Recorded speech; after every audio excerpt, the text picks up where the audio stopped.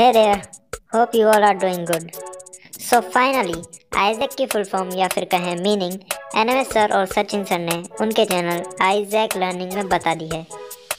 तो मैं एक शॉर्ट में बता दूं कि ये दो मीनिंग से बना है Isaac from the name of scientist and batches name according to their courses.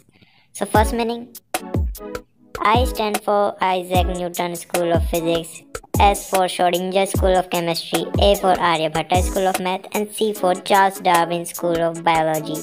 Second meaning, I for Inception Batch, S for Splendid, A for Ambrosia, and C for Cosmic Batch. Clip from Isaac Learning.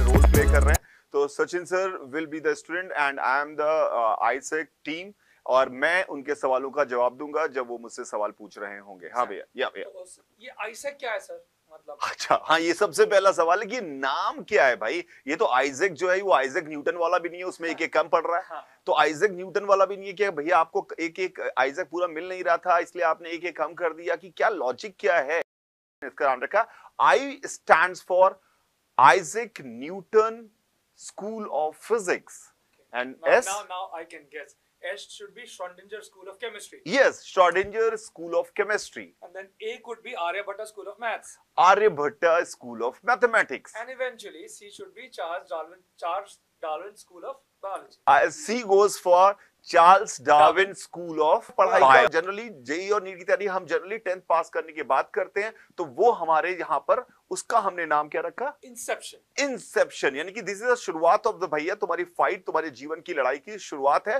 तो ये Inception है तुम्हारा। Idea show करेंगे, science show करेंगे, math show करेंगे, to that level. बिल्कुल। तो Inception stands for the Inception, उन बच्चों की बात हो रही है। अब उन बच्चों की बात कह रहा हूं मैं जो लेने वाले हैं, बच्चों की बात हो रही है जो 10th पास करके हमें ज्वाइन कर रहे हैं, उसे हम इंसेप्शन कह रहे हैं।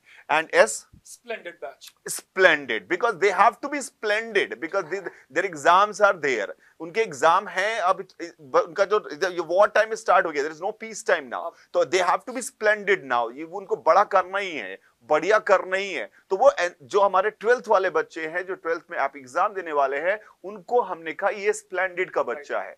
और ए फॉर ए हमारा क्या? Ambrosia. Ambrosia, ambrosia. I hope कुछ लोगों को लग रहा हो कि ज्यादा अंग्रेजी कर रहे हैं। ये एम्ब्रोसिया का मतलब होता है अमृत। अमृत मतलब क्योंकि जो 12th पास करके अब जेई और नीट की तैयारी कर रहा है भाई, उसको अब अमृत चाहिए, क्योंकि नहीं तो गड़बड़ होने वाली है। तो that's why it's name is ambrosia.